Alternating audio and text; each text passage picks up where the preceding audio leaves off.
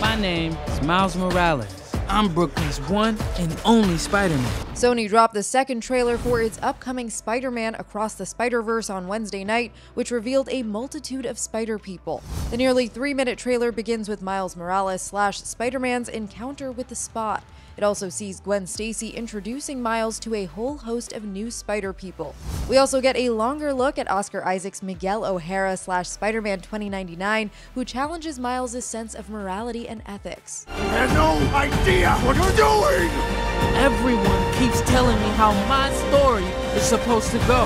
And with the seemingly infinite number of Spider-People, the filmmakers couldn't resist dropping in the famous Spider-Man pointing meme. The sequel's returning voice cast includes Shameik Moore as Morales, Haley Steinfeld as Stacy / Spider-Gwen, Jake Johnson as Peter B. Parker, Luna Lauren Velez as Rio Morales, and Brian Tyree Henry as Jefferson Davis. Spider-Man Across the Spider-Verse, the first of a 2-part sequel to the 2018 Oscar-winning Into the Spider-Verse, is set to release in theaters on June 2nd, 2023. So are you like a cow or a Dalmatian? I am the Spot.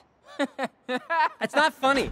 To watch the full trailer, head to THR.com. And for the latest entertainment news and updates, keep watching The Hollywood Reporter News.